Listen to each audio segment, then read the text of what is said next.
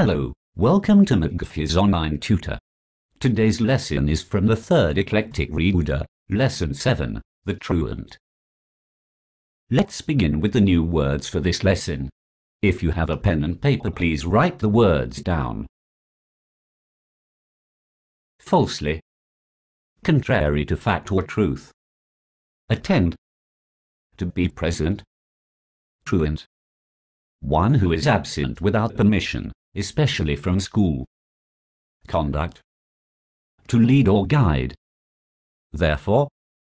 For that reason or cause, consequently or hence. Guilty.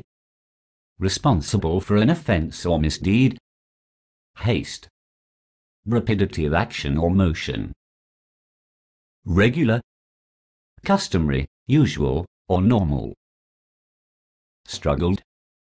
Strenuous effort. Ignorant. Lacking education or knowledge. I hope you wrote down all the words. Now, let's begin our lesson. Listen carefully for the new words and the context in which they are used. The Truant. James Brown was 10 years old when his parents sent him to school. It was not far from his home, and therefore they sent him by himself. But, instead of going to school, he was in the habit of playing truant. He would go into the fields, or spend his time with idle boys. But this was not all. When he went home, he would falsely tell his mother that he had been to school, and had said his lessons very well. One fine morning, his mother told James to make haste home from school, for she wished, after he had come back, to take him to his aunt's. But, instead of minding her, he went off to the water, where there were some boats. There he met plenty of idle boys. Some of these boys found that James had money, which his aunt had given him, and he was led by them to hire a boat, and to go with them upon the water. Little did James think of the danger into which he was running. Soon the wind began to blow, and none of them knew how to manage the boat.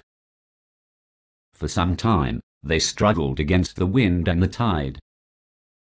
At last, they became so tired that they could row no longer.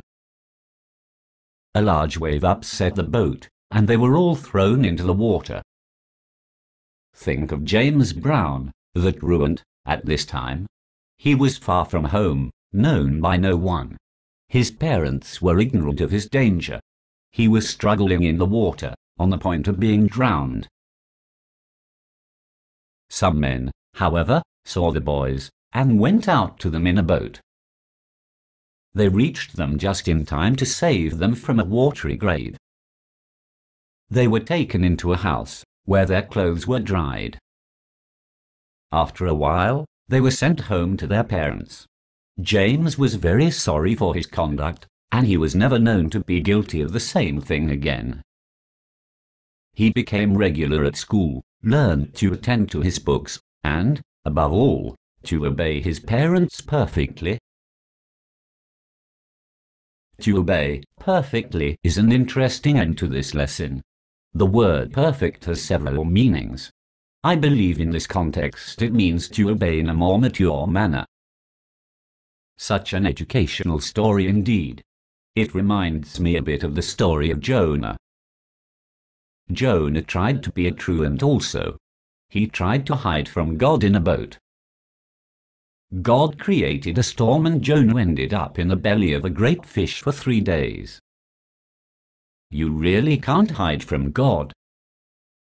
I believe that is the point of the story. Remember how James lied to his parents. After disobeying his mother, James went to the idle boys. They ended up using his money in order to rent a boat. A very bad idea.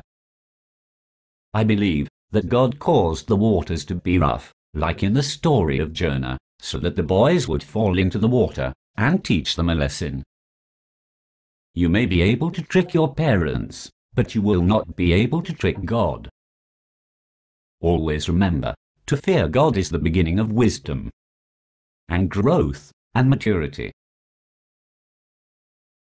God wants growth and, with His grace, He will help you to stay on the right path to maturity.